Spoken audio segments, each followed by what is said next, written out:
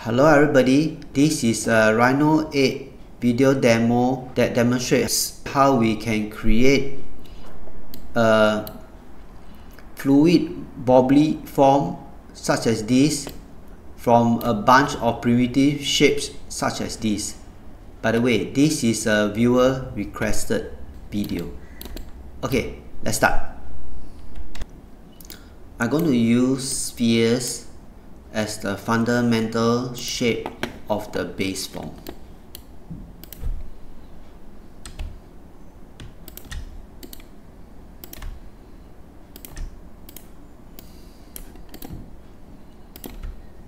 Okay, I'm going to mirror this onto this side.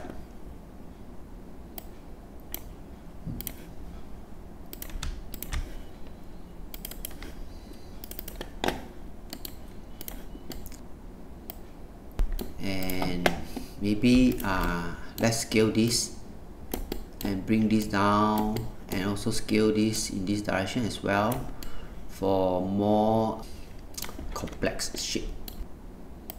Maybe this I want to like scale something like that as well.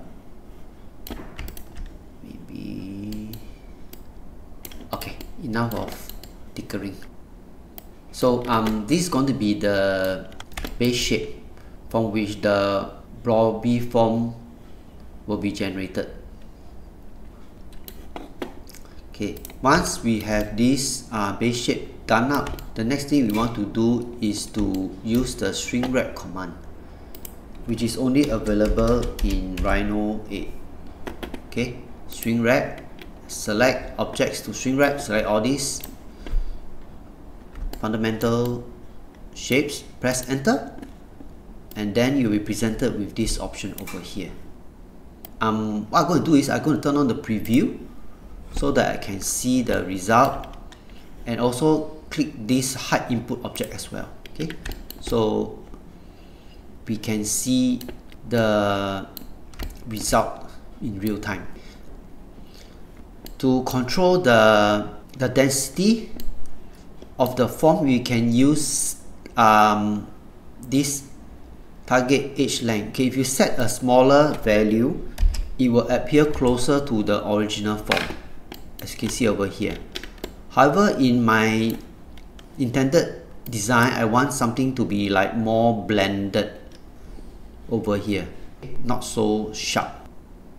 For this kind of situation, we go to set this value a bit higher. Okay, maybe I'll set something like 3 and see how it looks like. So you can see it's more blended. Okay, so you have a like a merged kind of look, and I think this is like too much. Okay, so let me set a value that's lower, maybe 2.4. okay, maybe this is closer to what I want. So once this is done, you can click OK.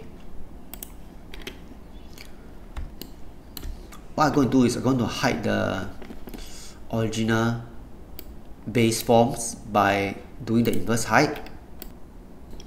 You notice that this current form has less than ideal topology, so we want to like rearrange for a better topology. To do that, we can use the sub-D tools quad remesh. Okay, so this is the command here. So I'm going to click the quad remesh, and you ask me for an object to quad mesh, so this will be it. Press enter, and then we presented with this option over here. Okay, maybe I just move this aside. There are two ways to control the density. One is the target count, the other way is the target edge length. And before we proceed, you might want to decide on what is your intended result. Okay, if you want something to be a mesh, you do not check this. Okay, if you want your object to be sub-D, that means a smooth form, you go to click on this, convert to sub-D. Okay, in my example, I want to convert the form to a final smooth sub-D, so I go to check and enable this. Okay, and in order for me to see the result better, I can click the preview and then click this hide input object.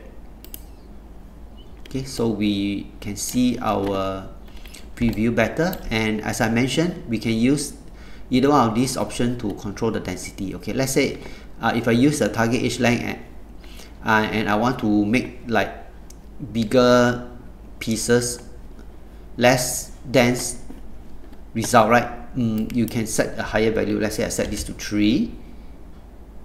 I can see, yeah. Oh, and then if you were to use the quad count, yeah, if you were to set don't know where it went. Okay, so let me just change the value a bit.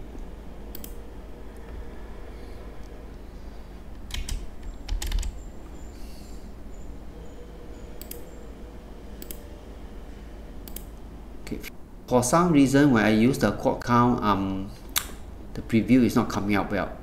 Anyway, I think my preferred way of controlling is actually this target edge length. So I'm going to click the target edge length, click preview, okay, and let's use 3. Okay, for some reason I don't know why is it not appearing over here. Okay, so I'm going to